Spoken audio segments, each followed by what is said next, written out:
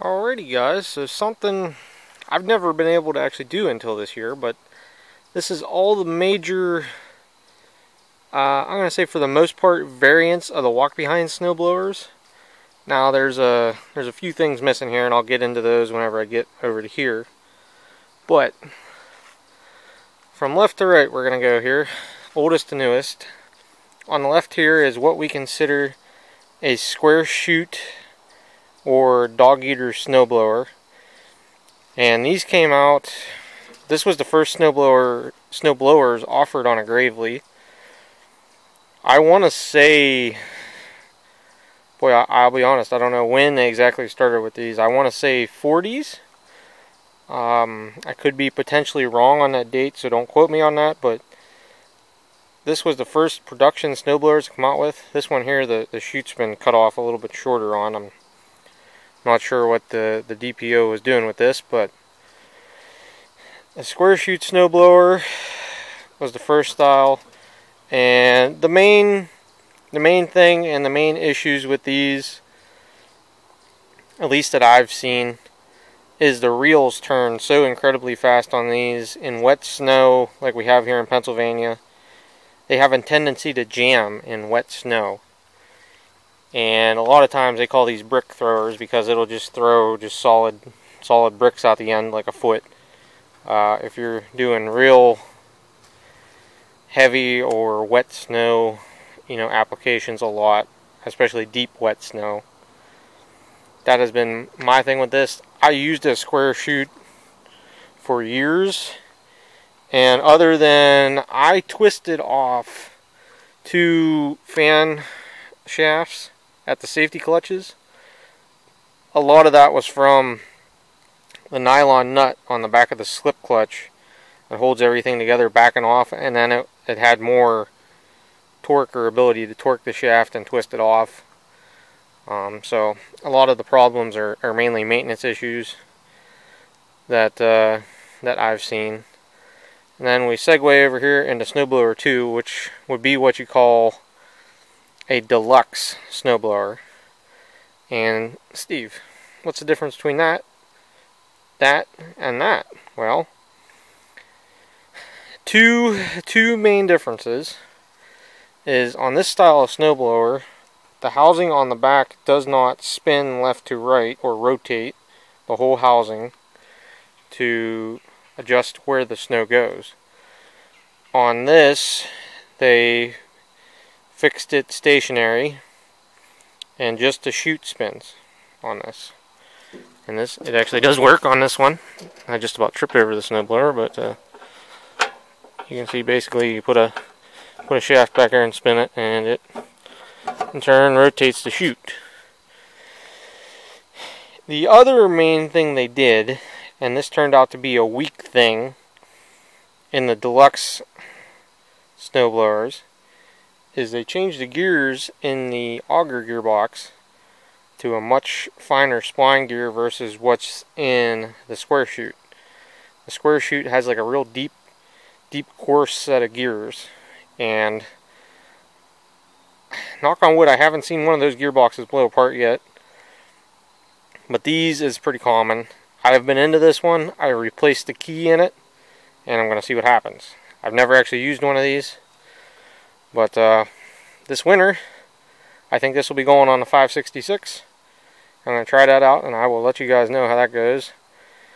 And that was the main 2 differences, was the chute setup, which helped a lot with plugging, and slowing down the reel speed, just so it didn't feed in so much snow.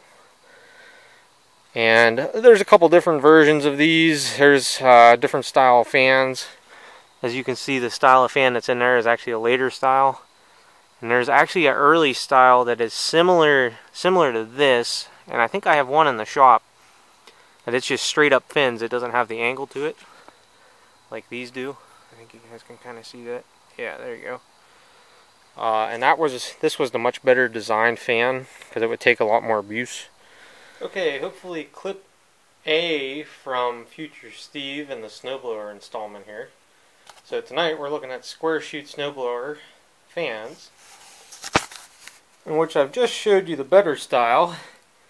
And this is the first, what I'm going to call an earlier design. You can see it was just flat pieces of steel. And this one, somebody obviously bent at one time, and they reinforced it with this rebar. And that definitely helps a lot. And it also helps, this blower never really plugged up like a lot of the early square shoots did, like I said in the videos. So, without further ado, back to past. Then we segue into the MA, what everybody considers the MA210 blowers. And these came in a variety of different widths, and the model number changed with the widths. Like this is an MA210. I really don't want to throw the numbers out because I'll be honest, I don't remember and I don't have them memorized exactly, but basically there's a 26, there is a 28-inch quick hitch version, a 34-inch quick hitch version, and there's also a 34-inch 4-bolt version, like this 26 is right here. And then from there they stepped up and they went to a 38-inch blower and a 40-inch blower that would mount to the riders, or 44-inch blower, I'm sorry. And obviously the main difference between all of them blowers is the fan shaft in the back, depending on what it was spec'd for. Like this is for a walk behind tractor, anything non-quick hitch. And a quick hitch version would look, it's going to have a similar mounting setup to this newer style Aaron's, which I haven't got into yet. Place for the quick hitch, place for the universal joint to go on back, much like the riding tractor. The riding tractor would have a shaft and a different frame to it for the lift. And ironically, the 3 of the 4 snowblowers I have here all have casters on them, which is actually sought after, although I'm not really fond of casters. They do nice on my brick paths out back, but otherwise I'm much more of a skid shoes kind of guy. And with the MA210 there was a lot of changes. They, for the most part, fixed the feeding issue that these two had, where they had a tendency to plug. This one, like I said, not as bad, but the gearbox was weak. Gearbox on these you had to watch because they were a bronze gear instead of a steel gear, which both those two had. So you have to put the right gear oil in, because otherwise over time it will eat itself, and I have seen that happen. At least I've seen pictures of that happening. And on these, you adjust the chute with a crank, either from the seat or from the handlebar. This one actually has the bracket for it. And on these, it uses a combination of the deluxe and the square chute for how the chute works. Because basically what it does is it rotates the whole drum left to right, and through a cable it actually, as you spin it around, it twists the chute. So these were leaps and bounds ahead of the square chute, dog eater, and the deluxe. And they actually called these, and their nickname was snow cannons. They'll shoot snow about 50 feet. And they'll shoot about anything you can feed through them. And these actually had separate slip clutches on the augers. Basically, to tighten the clutch up, you tighten up this nut in here. Right, I think you guys can see it. Right there. And there's actually friction discs. I believe they're in here or on the ends. I don't remember exactly. I've had them apart at blow-ins and stuff, but I'm not in snowblower mode at this minute. So that was something that they changed, because before you only had the slip clutches on the back of the blower, so you had the whole blower stopped. Where these, if you get something in the reels, it stops before it hits the second stage. So leaps and bounds ahead, you just had to keep them adjusted and make sure they weren't froze up. Like this one here, before I ever used it, I would back that nut the whole way off and see if I could stall the augers while turning the input shaft. This blower is set for I don't know how long. It's pretty beat up too. So Alrighty guys, so this is the first addendum clip I'm making to the snowblower video.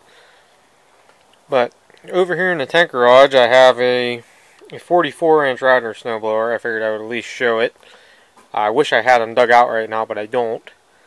And there's a 38-inch back here with skid shoes on it. And then I have a 38-inch up here with casters on it. As you can see, they're basically the same. The only thing that's different is the withs. And the reels, obviously, are a little bit longer than the reel shafts. And the other Rider snowblower, which I have a picture of both styles here on two tractors of mine, which I'll insert here.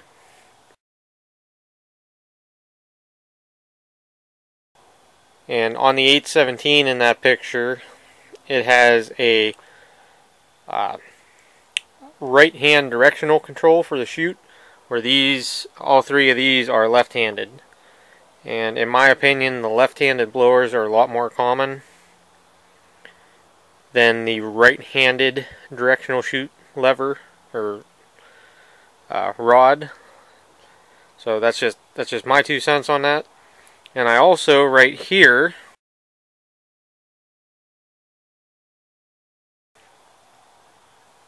have a picture of a quick hitch walk behind blower, and figured it'd be a good place to at least show some pictures of this, even though I don't own them. But we'll at least pass it along to you guys. So enjoy your regularly scheduled programming. Future Steve, addendum out. Now we get into the last and final stage, or the last and final blowers that Gravely made, or Aaron's made for Gravely. I want to say the MA210s, I want to say came out in the 60s. I could be wrong on that, but I want to say they came out with a commercial series, is my assumptions. I have to dig around a little bit, and I'll talk to my snowblower expert, maybe, and I'll insert some dates in here somewhere if I get this figured out. So, back over here to the Aaron style snowblower, as we all refer to them. And from what I know, these came in 28, 32, don't know if there was a 36 or not, but there was a 40 and a 48 version for on the Riders. And I've never owned an Aaron style snowblower for on a Rider. And this is the first walk behind one I've ever had right here in my possession. So there is a lot different from the Aaron style snowblower the whole way up through here. The Aaron style snowblower does represent the Deluxe. They went back to that, is what it looks like. And they also have this big safety clutch here on the reel. And for the most part, these are pretty solid and stout snowblowers. They use the same setup that they used on actual Aaron snowblowers, which Aaron's was what? The king of snow. So they had a big tall chute design. Again, the whole fan housing stayed stationary, and just the chute rotates. And you can do that from the operator's position. They had a cable operated deflector from the operator's position. And all of the Aaron style snowblowers are quick hitch or Rider. There is no 4-bolt. To my knowledge, when the Aaron's blowers came out, everything was going quick hitch, and quick hitches were actually coming standard on the 5000 series, if I'm not mistaken. But on the 5000s you could unbolt them. On a Pro Series you cannot, because of the extra clutch back there, and actually run a PTO. You could bolt a snowplow on it. So that is the 4 major versions of Gravely snowblowers. And I don't have any Rider ones down here, but you know, you guys get the drift. They're all pretty similar. And that's that. I guess I should mention about the MA210. Does have a chain back here to angle the chute and everything. There's a chain and a set of sprockets back in here. And like I said, there's a cable cable that wraps around back here and goes to these goes to the bolts up there to twist the chute whenever you turn it side to side. So that being said, guys, I think that's about everything. The major updates and changes in the snowblowers. If I missed anything, I'll try and do a an amendment video to this, and we'll go from there. So, alright guys, thanks for watching. We'll catch everybody in the next one. Later.